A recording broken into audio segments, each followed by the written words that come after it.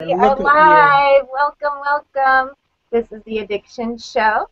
As some of you may or may not know, but you will soon, my name is Shira Goldberg. I am the hostess with the mostest, and I have a great guest on the Addiction Show today. She's one of my role models, so I'm very excited to have her on our little show, our little lemonade stand. This is Melissa Killeen. She is phenomenal. She's done a lot of amazing pioneering work in the recovery community. Specifically, her forte is in the area of recovery coaching. So thank you for that. Her book, which is one of my primary resources, is recovery coaching. This book came out last year, right? Yes, August 2013. Okay, and the title is Recovery Coaching, in case you can't see it, A Guide to Coaching People in Recovery from Addictions. It is such an amazing effort because this is the first book ever on recovery coaching. It's relatively new. She's going to talk about that and also what her professional uh, capacity is, which is an executive coach for recovery leaders, which I love that because everyone needs help, and she's very concise, and she knows coaching, I think, just about better than anyone. So welcome, Melissa. Thank you, Shira, for that great introduction. Well, That's terrific. you have a big fan here, so I'm getting a president of your fan club T-shirts made as we speak. So this book is actually a part of a curriculum that I'm working with. It's at parfessionals.org, which Melissa had a lot to do with the curriculum and advising and in a consulting capacity. So you are really making a difference in just so many ways. I think that's one of the most um, awesome, for lack of a better word. It's just one of the awesome things that you're making available to people that are interested in getting into the recovery coaching capacity, or if they're interested in doing something with the recovery community, or they need to, or they're interested in having a better understanding of what recovery coaches are, which that is definitely your forte. I have a lot of people that have never heard, I mean, from social workers to treatment center directors to um, medical doctors. They've never heard of recovery coaching. So it's something that I've been concise enough to get into an elevator pitch, but I think you can elaborate and explain why it's such an important aspect in the continuum of care. Well, it just so happens that my elevator pitch is I help people after they get out of treatment to return to the world, the real world, that was most likely part of why they went into treatment to begin with. So it is very much an aspect of the continuum of care. My own elevator speech tries to bring that into light. And it's very important to point out that sobriety is only the first step. And I always compare it to building a house. You need to have a strong foundation to build upon. Otherwise, your chances of success are diminished. So having a recovery coach, and that's where I feel I'm the most effective, is after they're on their way to wanting to maintain a sober lifestyle, and that's exactly what it is. But because of the length of time that they were involved with their addictive behaviors, it's really relearning skills that you may have forgotten, that you haven't used in a long time. So it's interesting to just see all of the ways that people are gaining their strength back in that sense of confidence and empowerment. And I think that's one of the things I really love so much about recovery coaching. You're absolutely right.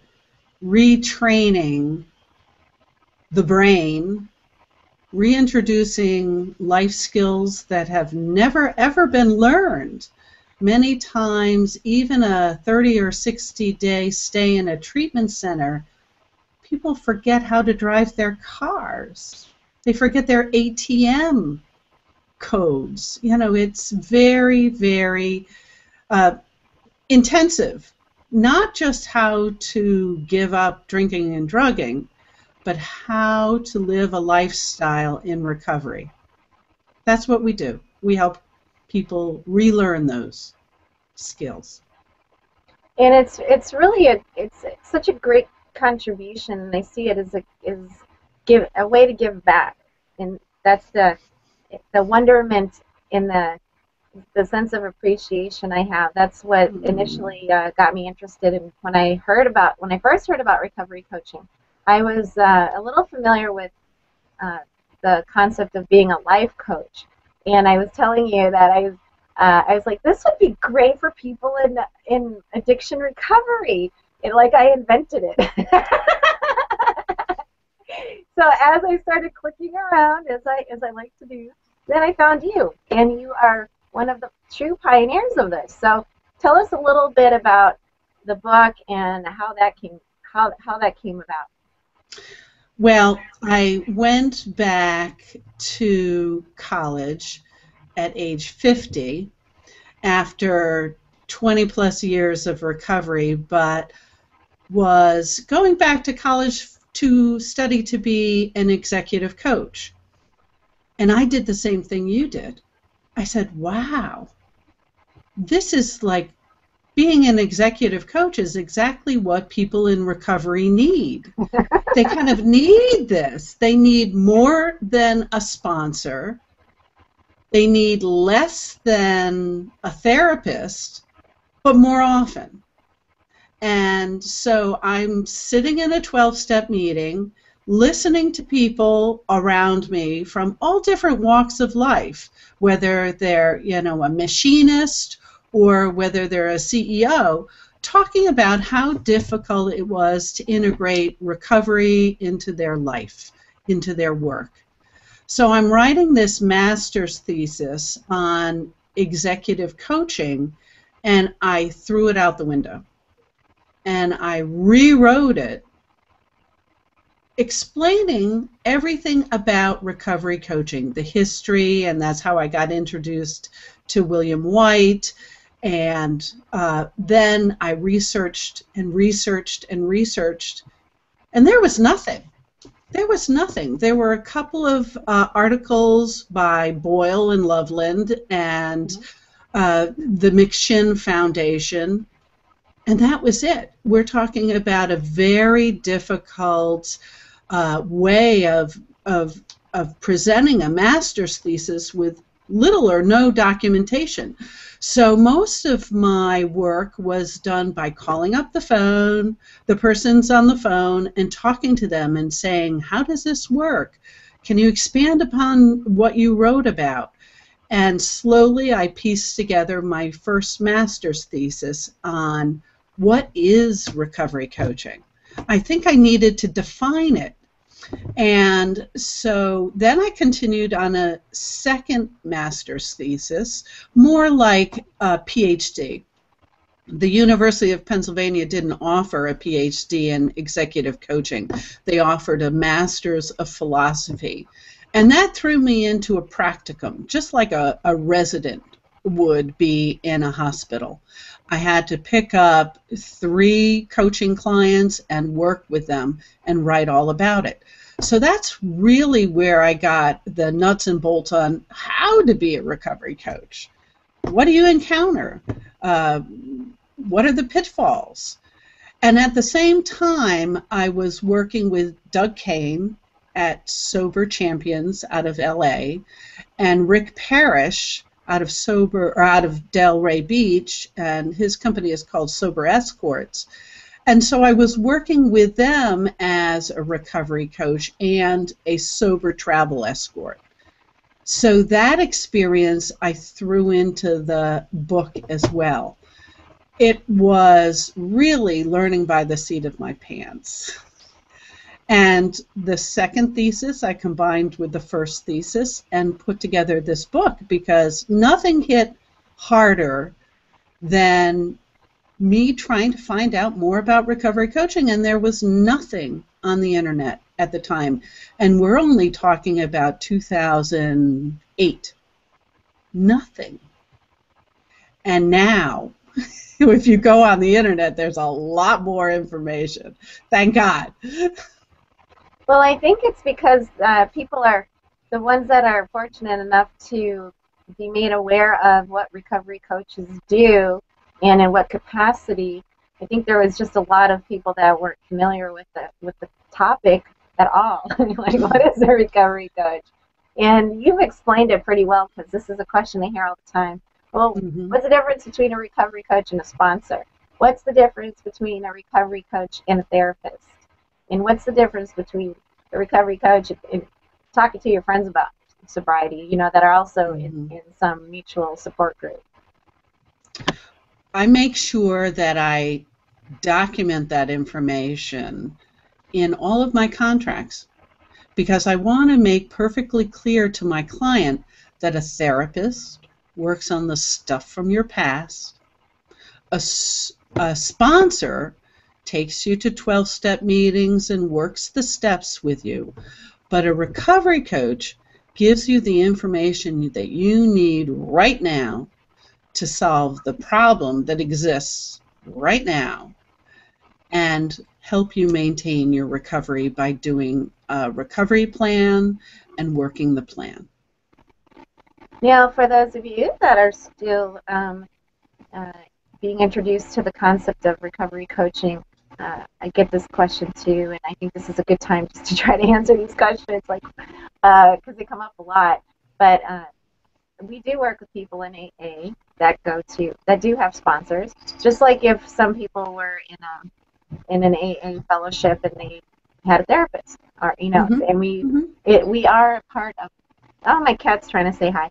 Or the treatment centers are starting to recognize the value of recovery coaches and in what capacity. I think there was some confusion, and I think there still is, as far as, well, we already have drug and addiction counselors, so why would we need recovery coaches? So what are your thoughts about that? Time. A recovery coach is there all the time. I answer the phone at 2 o'clock in the morning. I have clients calling me from California at 9 their time, 11 my time. It's like very important. A therapist can't be there at your beck and call. And, when it comes to the 12-step traditions, you're really breaking a tradition if you charge for the time that you spend with a client in a 12-step meeting. So I don't charge when I escort a client to a 12-step meeting, number one. But also, I don't want to break that tradition. So I stay away from doing the steps with my clients. I urge them to get a sponsor. I urge them to get a therapist. If there's co-occurring disorders going on, I urge them to speak to a psychiatrist and consider medical-assisted treatment.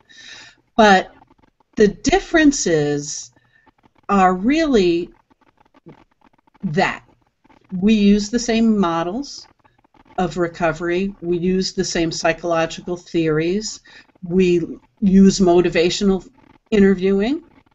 So we use a lot of the same tools, but we have certain places that we end as a coach and a therapist begin. And just like a sponsor, we have certain areas that we don't go. And, so we don't break the 12 traditions. Mm-hmm.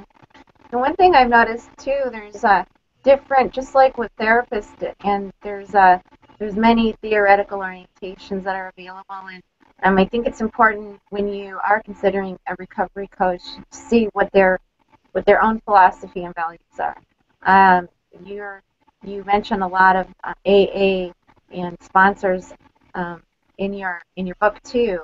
and but that doesn't mean every recovery coach is aligned or affiliated with the AA principles and traditions and you know that level of or that aspect of recovery. So there's a lot of different theoretical orientations, and there's also just a lot of values that are considered. So, just like I tell people, when you're working with a therapist, you have to make sure it's the right fit. And I think that goes across the board with anyone, especially if you're making yourself in a position where there's a confidentiality, there's going to be some vulnerability, and it's a process. So it's really important to make sure that whoever you're working with, whether it's recovery coach or therapist or psychiatrist, that it's a good fit and it's the right fit for you. A coach is a little bit more client-centered. So from a coach's standpoint, we're looking at a client, and many times our clients don't want to walk into an AA meeting. Many times. Why? They're afraid of seeing a neighbor or a colleague from work. That kind of fear is prevalent. So we have to be prepared as coaches to understand smart recovery, life ring. We have to understand Buddhist recovery. We have to understand mindfulness meditation. In our toolbox, we have to put together every peer mutual support group and hunker down and really learn about them, because we're going to come up against the anti-12-step client more frequently than you would really expect. Now, again, many times the client is in a region where many of these other peer support groups don't exist, so AA or NA comes in handy, as some form of mutual support. But it's as important for the coach to understand everything about potential alternatives of mutual support groups. There's a lot more out there than just AA and NA. And I think that's really important. I was just reading earlier this morning about it's unethical not to discuss with people in the different options that are available. And I totally agree. You don't have to be limited just by AA, although the communal support is such an important component and consistent motivator for someone in recovery, because no one wants to be sober all by themselves all the time. So, yeah, I'm very familiar with LifeRing and Smart Recovery, as you may know, and I really would love to see an expansion of just all of these different approaches made more available and face-to-face. Some of them are available online. There's a lot of LifeRing activity in my area because I live in Northern California and they're based out of Oakland, and there's a lot of influence in Smart Recovery because they're based in Southern California. So we definitely want to see expansions on all fronts, and although they are popping up, in Canada and in many different countries, but the amount of meetings that are available, like AA, there's just not that volume. So there's a right. Yeah, I mean this is relatively new. I mean, AA's been around for 75 years, I think. Smart Recovery is maybe since 1994, something like that. So there's just more people that can get involved, and some of these, like Smart Recovery, when I became a certified Smart Recovery facilitator, that option was made available by Smart Recovery online. So there are means to start getting these meetings, so you don't have to just wait till one sprouts up. You can actually become empowered and start your own meeting. And I think that's we're going to see a lot more of that. And like you said, yes. Women for Sobriety, they're really big on your side of the world. True, because they're out of New York. Well, right. It also is, for all of the addictions. There's a dual recovery for people who are dually diagnosed with an addiction and a mental health disorder. There are shopping and eating, and there's a lot more groups that are available. So our clients have the opportunity of really looking at not only their choice of peer mutual support groups, but how many addictions are we dealing with here? Are we just an addict in using drugs? Or are we also a sex addict? Are we dually diagnosed? So this is a process, and it is very important for a coach to really be very well versed in all of the possible types of groups and possible addictions and mutual support groups that service those addictions. Absolutely, and I think it's uncharted territory for me to be so involved with explaining that recovery coaches are also dealing with people that are dealing with co-occurring disorders. That, I mean, you really have to have a lot of education and consistent learning. It's a consistent learning curve because there's so many changes in the field. There's always more scientifically based information. So it's not you just finish your training and then you're pretty much good to go. It's really a lifelong endeavor, which I think is a great motivator for your client to see that it is a process. And we've all heard it's not a race. It's not a marathon. It takes a long time and a true commitment to yourself as someone in recovery, and also that passion. And like you said, it's very client centered, which is one of the reasons why I really love it so much, because there's a genuine authenticity when you're a recovery coach, because for most of us, we've been there, so we have that lived or experiential experience, and then our knowledge and our information just continues to grow. So it's important that you mentioned there are so many resources available for our clients, and also just our perspective on how we think about our clients, which is empowering for them, and it's not based on their deficits, but it's based on their assets, and they continue to build on that. Or like you said, it might be a whole new concept. So there's a lot of learning involved with that as well. So true. So well said. So well said. I'm wearing these contacts. They're really bothering me, so I can see my eyes keep rolling around. I should have put in a new pair, but so sorry about that. So tell us about what you do on the East Coast. Now, you used to be a travel escort, but you since stopped doing that, or do you still do that? Oh, no. If Rick Parrish calls me up and he says, I need somebody to be taken from Seabrook House, which is here in South Jersey, to Tucson, I will go ahead and jump on a plane with that person, because that's a day trip.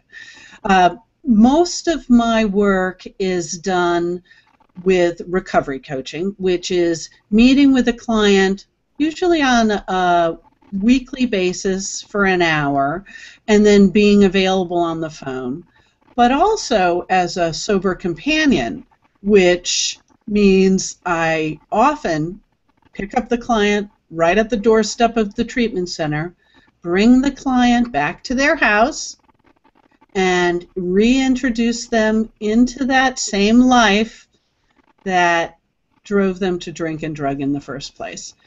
Introduce them to their first 12-step meeting, get an idea of potential sponsors or temporary sponsors, and then systematically, for however long that particular client needs, whether there's a short window before that client is admitted into a halfway house, or whether that client wants to go back to work after a week or so, or whether there's a lot of work to be done, and we line up a therapist, a coach for the family, a family therapist, and perhaps a psychiatrist.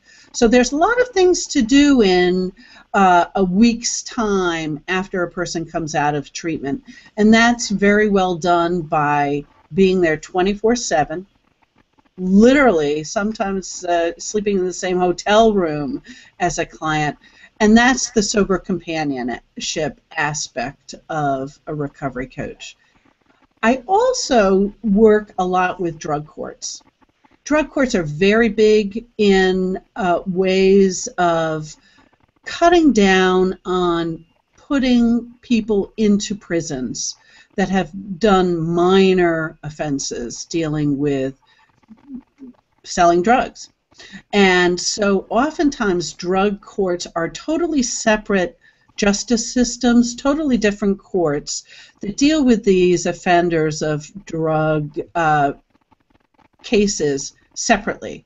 And I work very closely with the drug court here in Camden County, and we work with putting those clients into intensive outpatient programs and making sure that they get co-occurring treatment. And it's a great program. One of the first, actually what I credit him to be the first recovery coach, Bob Timmons, started the foundation of drug court counselors in California. Oh, I didn't know that. Yeah. You know who Bob Timmons is? You write about him in your books. He's considered the first recovery He's the first recovery coach. Yeah. And now there's a foundation, and this is what I mean about the passion and the compassion with being a recovery coach. One of the people that he helped, he went from rock stars like helping Aerosmith, and then you write about in your book that then he did pro bono work for a struggling homeless teenager, and that teenager is now running the Bob Timmons Foundation. Jeff, right. That is incredible. That is I love that. Amazing. And why did Bob Timmons do that? Because Bob Timmons was homeless from age 12 or 13 and was into drugs, into gangs, everything, did a stint in jail. And so he knew that if you didn't intercede with these kids at a young age, they're going to be lost. They were going to be lost. And, he could work with a client that's paying $500-$600 a day like Aerosmith did and go on tour and then turn around and find a homeless kid a shelter, free treatment, and even work with some of his clients. One of them happens to, or used to be, at USC in the admissions department, and Bob Timmons would send kids to him all the time. Get this kid into USC. Get this kid into USC. So his connections between his clients and who he knew were fantastic for him helping these kids get sober. I think that's, you pay such respect and homage to his true pioneering efforts. I mean, he really is. Yes. There's no disputing who's the first one, but he's number one. Yeah, he's number one, and rest in peace. And it's amazing to see his work through the continued efforts, such as yourself and Crossroads. It's a recovery coaching institute that's available online. Mm-hmm. And there's just more and more interest, I think, because it was really a piece of the puzzle that is now an important component, and it's being acknowledged in the whole grand scheme of recovery. So I think it's all about holding your client until they can and work with them until they're able to learn or relearn these ways to cope and deal, so they don't see relapse as an option, but just their their future, and it's healthy. And I was just talking with someone this morning about just how I see myself from where I used to be to where I am now, and it's so memorable in the respect that it reminds me of just such a broken soul.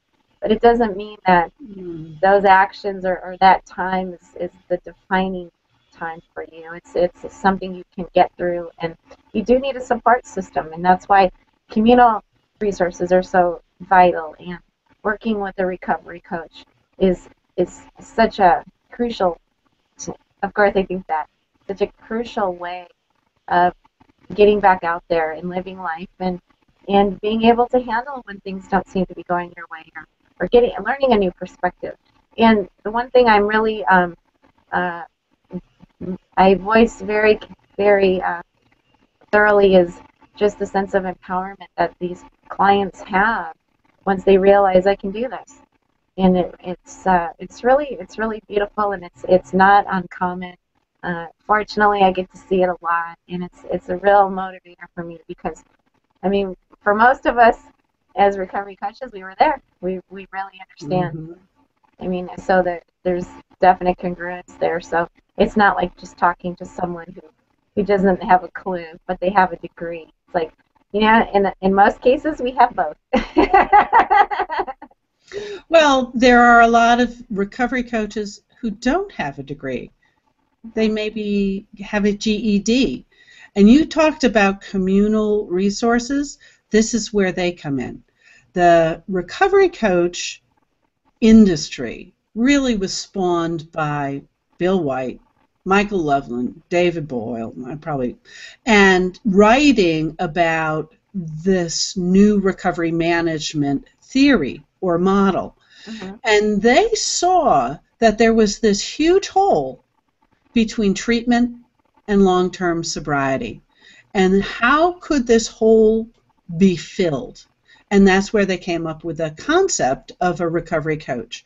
The recovery coach doesn't have to be highly paid working with millionaires or rock stars. A recovery coach can also be working from a recovery support center, which now many of the state governments have adopted the recovery management model and are funding these recovery support centers. And these recovery support centers are specifically for people trying to stay sober. You can go to one of these centers. Most of them are in urban regions, but they're, at least here in New Jersey, they're starting to spread out into suburban areas. You can go and you can take a workshop on how to write a resume, or learning how to use a computer, or you can take anger management or family planning. There's 12-step meetings. You walk in the door of a recovery support center and you're assigned a coach. Often, those coaches themselves had walked into the center and gone through the program and took certification courses and said, I'm giving back. I'm giving back. I'm going to help someone else get sober. And there's a recovery support center here in Jersey that I'm closely affiliated with in Voorhees. Another one up in Patterson. Both are funded by the state. But what's happening throughout the state of New Jersey? Churches are starting recovery support centers. People with a little bit of money are saying, I'm giving back to the community. I'm going to start a recovery support center. Hospitals are starting recovery support centers. Homeless shelters are starting recovery support centers. Places where people can spend time with other people in recovery that are sober and immediately get a recovery coach to help them along the way. And a recovery coach at a support center will go out and drive a person to a job interview. We will give free bus passes to people so they can get to work. We even have free lunch Thursdays where we feed everybody lunch. Wow, that's incredible. Yeah, and the first meeting is an AA meeting. The second meeting after lunch is a NA meeting. We have the deaf and hard of hearing with an interpreter at those meetings. So it's just unbelievable. For someone who has nothing, who just got out of a treatment center and doesn't have a car, doesn't have a job, doesn't have an income, wife kicked him out of the house, what is that person going to do during the day? Hang out on the street corner and cop more drugs? Yeah. No. Now, Bill White said, put them somewhere. Show them that they can go to a warm place, TV, mutual supporting, computer training, workshops. Help that person re-enter society, relearn those life skills that drinking and drugging just took them down a wrong path. And then slowly that person will get a job. In fact, there's a story about a fellow at Everest Village up in Patterson. Walked in homeless, walked in a heavy drug and alcohol problem. 4 years, became a volunteer recovery coach, owned his own car, owned his own house, and is still giving back to Eva's Village as a recovery coach. So that's from homeless and destitute with a severe drug and alcohol dependency problem to fully independent, self-supporting individual. That's really incredible. Yesterday I just read an article about the new CEO for the McShin Foundation. 7 years ago, she walked through those doors, destitute, broken, single mother, and now she made it all the way to the CEO. It's just incredible. Good.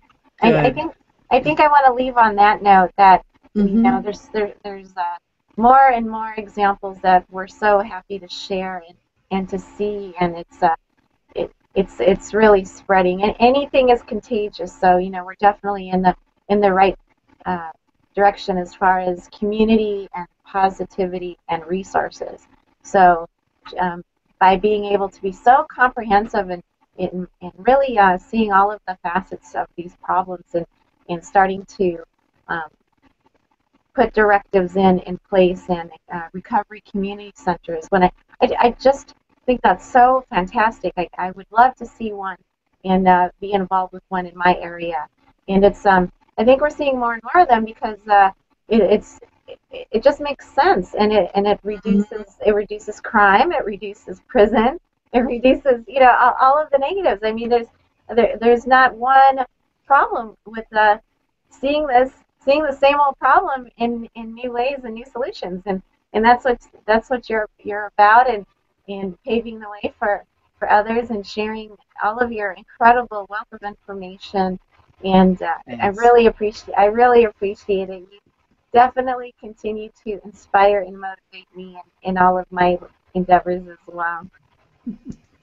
You're making me blush. I'm telling you, those T-shirts are on the way. Melissa Killeen, your recovery president. Woohoo! Well, I mean, it takes motivation and to be able to, and that's why I do the show. I want people to be inspired and to be motivated by the efforts, even at a level like you've achieved, and to see people that, like you just explained, were destitute, homeless, and they're in a position in their lives where they can give back, and it's just incredible. You really don't see that in a lot of communities, and so there's a lot of collaboration and inspiration and hope within our own. So, yay! Happy to be a part of that. So, where can we find you? Where can we get this beautiful book? I'm actually quite a proponent of it, as you know. Everybody now asks me, what's a recovery coach? I'm like, there's this great book out. Tell you all about it. The book is available at Amazon. Just type in recovery coach and it'll pop up.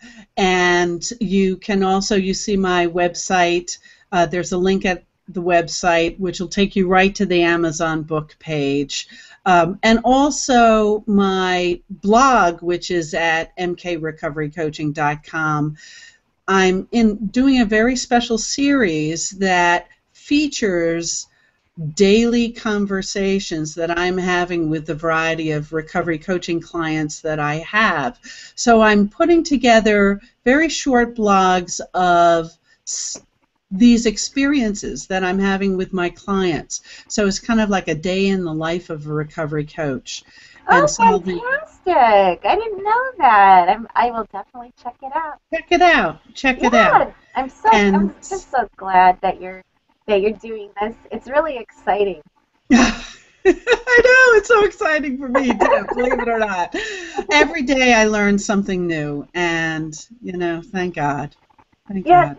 definitely. I learn, and I love it. It's every day. I'm not kidding. Every single day, I learn something new, and it's just that feeling. The more you learn, the less you feel you know. It's very true. Yeah, so true. So it's like I would never feel comfortable calling myself an expert at anything. Like I'm a lifelong learner. Good place to be. Yeah, definitely.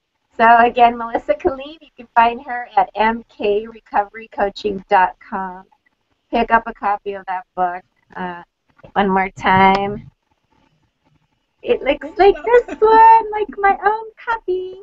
And also you can check out her blog, and I will do the same at mkrecoverycoaching.com. Check her out. I'm looking forward to it. Thanks so much, Melissa. Thanks for having me on, Shira. Have a great day. You too. Bye. Bye.